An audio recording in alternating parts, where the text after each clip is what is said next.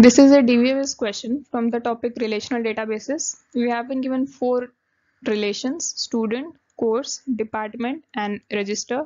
The tables have been given below, and we have been given an SQL query for which we will be determining the number of rows returned by this query. Now looking at the query, which is select start from student as S where not exists, select C number from course where D number is D01, except means the set difference, select C number from register where S number is S dot S number. So now this is basically a type of correlated query for which what we do is we'll be running this outer query, which means for all the instances of this student table, we will independently be executing this inner subquery. So let us take the instances from student table, each tuple one by one, and let us see what is the result given by inner subquery, and we will be adding that to our answer. So for the first one, the student being considered is S01 James D01. So for this student, we will be executing select C number from course where D number is D01. This is the first part, which is giving us the C numbers corresponding to course D01 from course table. So that will be C11 and C12. So let us note that down here, C11, C12. And then we are having except, which means the set difference needs to be taken. So this is a set from which we'll be taking the difference of the part 2, which is saying select C number from register, this table, where S number is student.S number, which means from this register table we want those C numbers which corresponds to the S number of student. Now this is our student S01. For S01, what are the corresponding C numbers? C11 and C12. So they both will be returned. C11, C12. So we'll be taking this set difference, and that will be giving us an empty set. So now what did our entire query reduce to? Select star from student as S where not exist, empty set. So not exist, when it is applied on an empty set, then it will be returning true. And when we apply not exist on a non-empty set, if there is anything inside that set, we are not concerned what, then it will be returning false.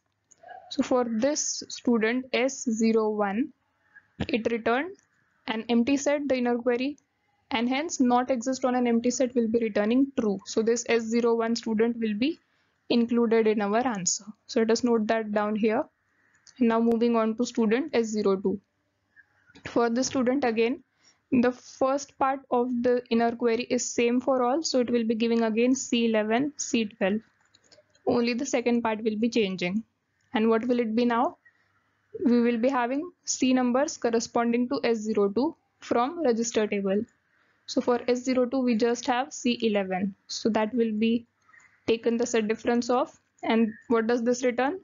C11, C12, set difference of C11. So that will be C12. So this is a non-empty set. So not exist when applied on non-empty set will be returning false. So this student will not be included. Now moving on to the third one, S03. For that it will be C11, C12 minus of, what will be returned for S03? C21, C22, C23.